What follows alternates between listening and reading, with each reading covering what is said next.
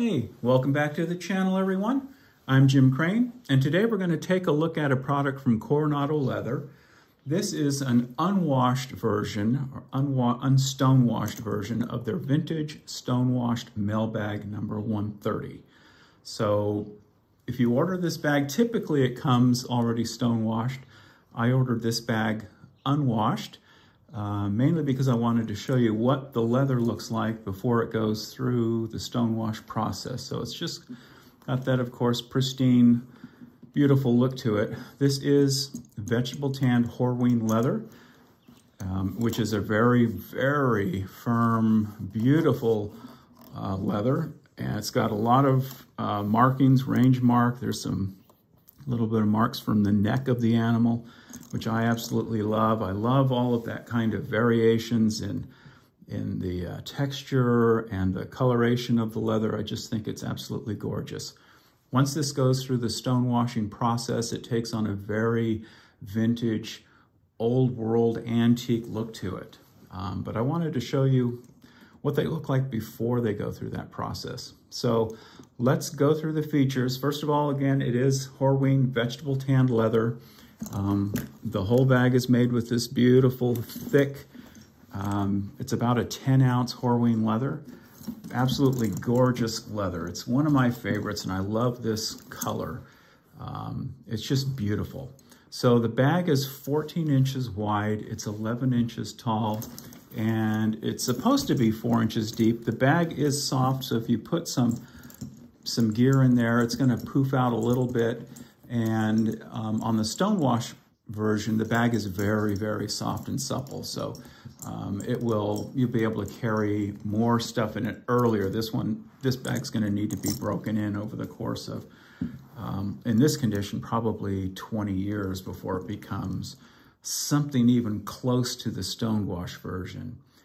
But let's go over the features. It does have an adjustable shoulder strap.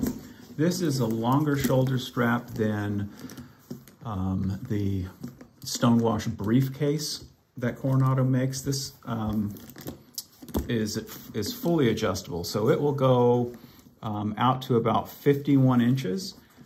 So if you are 6 feet tall or a little bit taller than that, you can crossbody this using this shoulder strap.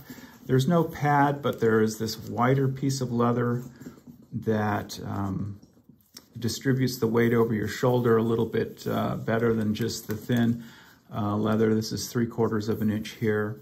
But this is in keeping with the old Swiss pack saddles of the 1930s, 1940s. And so they wanted to maintain that look. And so they've used those design cues from those bags from 80, 90 years ago. And they've kept them in this version of the bag. So it's a mailbag type bag, so it's suspended from the back of the bag, and this is a reinforced piece of leather right here, so it can carry a lot of weight. They do use these harness clips, and there's one thing you need to be aware of when you have a bag that uses these clips. First of all, these are extremely strong and very durable. They will last virtually forever. But there is one kind of quirk with these things. And because they were used typically for, for tack gear for horses, when you put this on a bag, there's something you have to be aware of. And I think I showed it in a previous video sometime back. And that is you don't want to clip them on with the hook going on top like that. You want to hook it on with the hook starting from underneath. And the reason for that is it can come undone. So if this bag is sitting on the ground and you're going to pick it up and you're going to pick it up by the strap, you can unsnap it just because of the design of this harness hook. So you just need to be aware of that. Don't hook it on over the top like that, because that's how it can come off. You want to hook it from the bottom like that, and then it's a lot harder for that hook to just come undone by itself, okay? So they've got this beautiful contrasting stitching, which really, I think, makes the bag really stand out. It's just beautiful. The hardware, they use these really heavy-duty solid brass rivets, and I haven't seen these rivets on any other maker's bag, so I'm not sure where they source them from, but they're just really, really gorgeous. They've got this just beautiful, heavy-duty feel to them. I think they're just beautiful. So we've got the grab handle. It's a folded piece of leather that's stitched, and it's very thick, but it's very, very comfortable. So the original pack saddles didn't have a grab handle, so this has been engineered for modern use, which makes a lot more sense. But it's very, very comfortable and very substantial, and it's riveted onto the bag. And again, this is a reinforced piece back here, so it's like a triple thickness of leather, so that's not going to pull out on you. Okay, it does have the traditional straps at the top.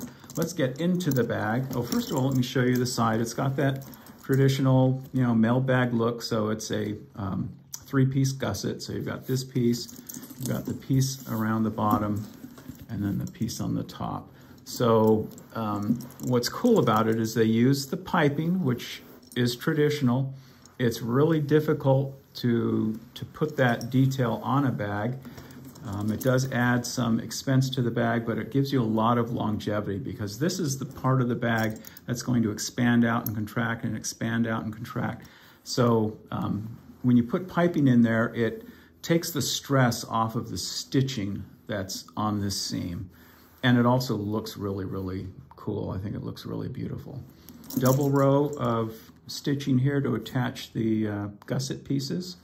Okay, and it's just done in this kind of very rustic look. The Swiss pack saddles weren't made for, civilian use. They were made for military use, and that kind of shows in this design. So on the front, Coronado is utilizing these Italian-made locking clasps here. So they have a cam lock in the back, okay, just like the ones that, Thrux Lawrence uses on their, or used on their dispatch brief. So they lock. You probably don't ever need to lock them. You might.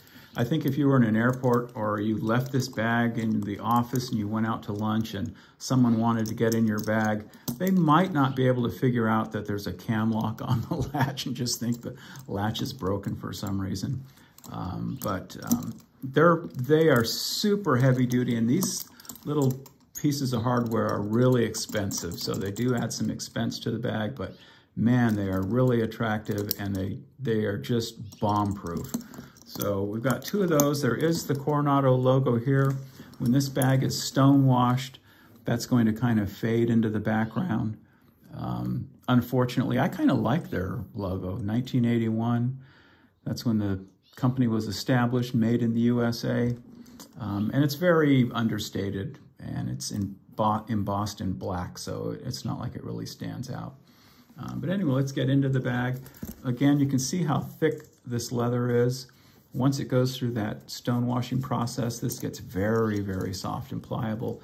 But when it's in its virgin state like this, it still has that really substantial, firm feel to it. The underside of the bag doesn't have the raggedy suede to it. It has got this nice, smooth finish. And that's just one of the extra steps that Horween goes through when they tan their hides. They are just a fantastic tannery. Their leather is gorgeous. They make a lot of different versions of their leather hides, and this is one of the prettiest, I think. So inside the bag, there are just two pockets. There's this pocket on the back. It is big enough to put a cell phone back there if you wanted. It is serialed, so there's a serial number here on each of the bags, okay?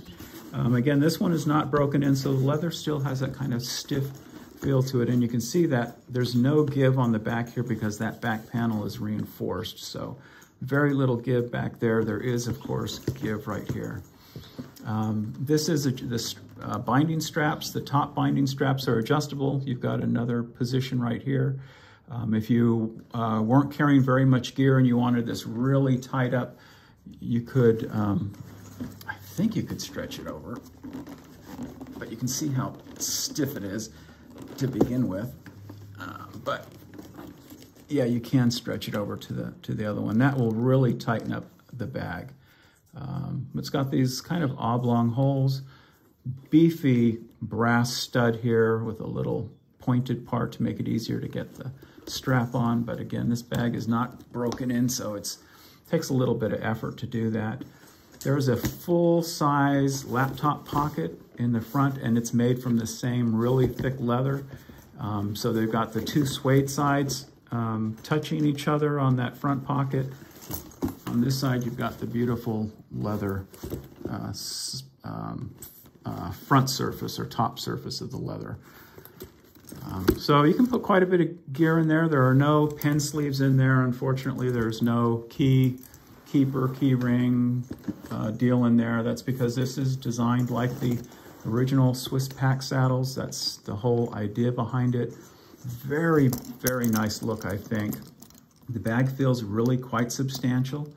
I think when you close these, you want to put swivel the cam around to the back, which I think just looks a little bit nicer. Beautiful bag. It's got some heft to it. You know, there's a lot of thick leather here, and it's about 4 or 5 pounds, maybe a little bit heavier than that.